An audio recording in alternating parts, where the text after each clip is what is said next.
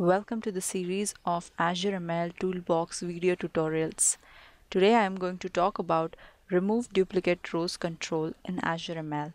This control is used to remove all the duplicate rows from the input dataset based on the list of features or columns you specify. Before jumping to the Remove Duplicate Rows control, let's get a dataset which has a lot of duplicate values. I will take a dataset from saved datasets.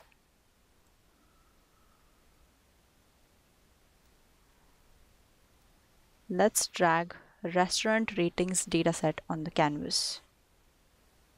Next, to use remove duplicate rows control, go to Data Transformation tab and expand Manipulation tab. Drag remove duplicate rows control on the canvas. But before removing the duplicate rows, we have to understand which columns have duplicate values. So let's visualize the dataset. This is the restaurant ratings dataset. It has 1161 rows and 3 columns. So we have to determine duplicate rows, but there is no parameter that indicates duplicate values in a column. However, we can determine unique values in a column, and based on that, we can calculate the duplicate rows in it.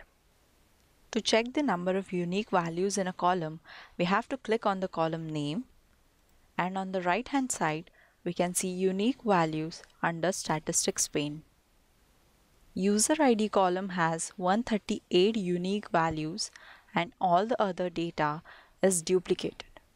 Similarly, Place ID column has 130 unique values and all the other data is duplicated. And in ratings, there are only 3 unique values. Going ahead, let's talk about remove duplicate rows control. We have to connect this dataset to remove duplicate rows control. In the properties pane, we have to select columns from which we will remove the duplicate rows. Let's go there and click on Launch Column Selector. I will select User ID column, and by using Remove Duplicate Rows control, we will be able to remove duplicate rows from this user ID. I've selected user ID because user ID is the key column, and therefore if we remove duplicates from that column, then the number of entries in other columns will also be reduced. And then you can also remove duplicates from other columns as well if you want. If the dataset has any missing values, then there are some additional conditions that may apply. So let's see our dataset one more time. User ID column has 0 missing values, Place ID column has 0 missing values, and similarly rating column has 0 missing values. So this dataset doesn't have any missing values, but your dataset might have some missing values, and in that case you have to keep 3 conditions in your mind. The first condition is the input dataset is allowed to have missing values in key and non-key columns.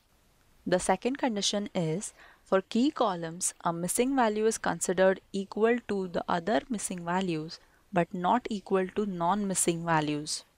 And the third condition is an exception is made when values are missing in key columns in sparse datasets. In a sparse dataset, the missing value is considered equal only if it equals the default representation of a sparse value.